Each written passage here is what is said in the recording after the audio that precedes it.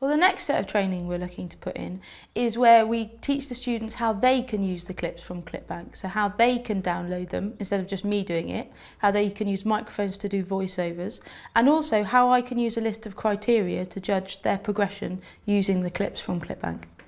What I'd like to do is be able to use the VLE in order to enable students to access Clipbank at home, so I can set it for a homework or a research task and they can have greater access to it. I'd also like to be able to get them to use it in Movie Maker, so they could perhaps embed it in things and then annotate it or add their own ideas or diagrams to it as well. And I'm looking forward to this in our next training session.